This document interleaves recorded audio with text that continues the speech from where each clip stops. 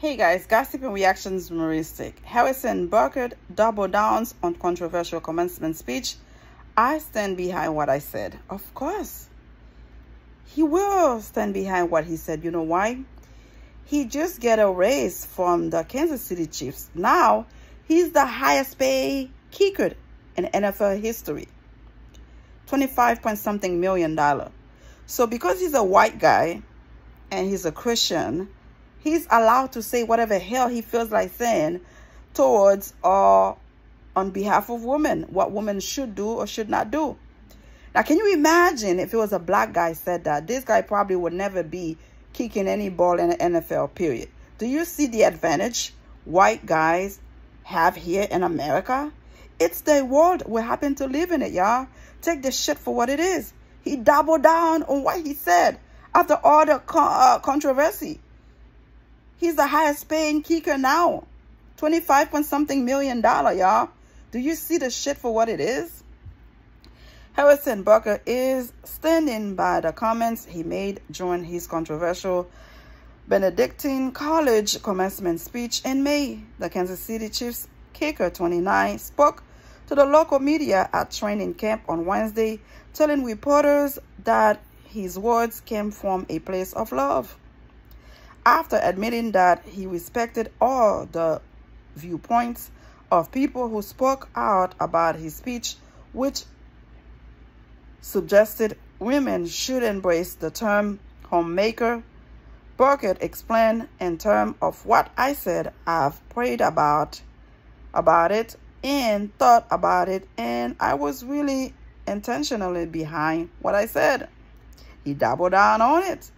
Why not? People did not take it serious, whatever he said.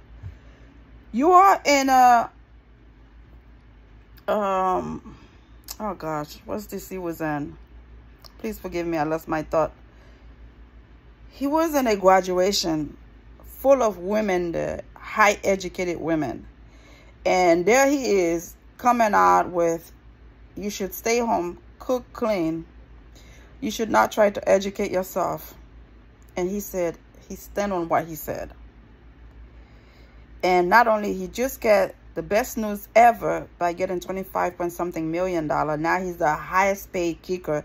So instead of insulting, disrespected women, don't think women should be educated, should stay home, become mothers, raising kids, and they bring the bread home. Now he's making more money. Do you see the shit for what it is? Come on, y'all. Butker further told reporters that he talked about his speech with some of his teammates, which led to tons of conversation in the locker room. He said it also allowed the group to connect more and understand each other. I really believe if people knew me as a person and understood it was coming from a place of love and not a place of trying to attract or put people down. Butker added, I only want the best for people. That's what I was trying to say there. I think the people that were in that gymnasium all understood what I was saying. You want the best for people. Who the heck are you? Can you just want the best for you and your family? Do you have to put your belief, your input into other people's mind of what they choose to do in life? Do you know now people can choose to have kids or not? Some people get married just to be happy, just to have a partner, doing business, whatever. And they don't care for having kids. They don't care for cooking. They don't care for cleaning the house. They do have money to afford people to come in and do the shit for them. So your belief, your understanding, your strong religion belief should not be forced or put in somebody else's. Again, at the end of the day, the man is not sorry for what he said. And he stand double down on that, saying, I meant what I said. I pray on it. It is what it is. Whether you take it or leave it, I think a woman's place should be in the kitchen.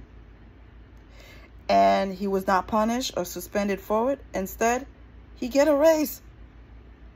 Subscribe. Thank you for watching. Bye.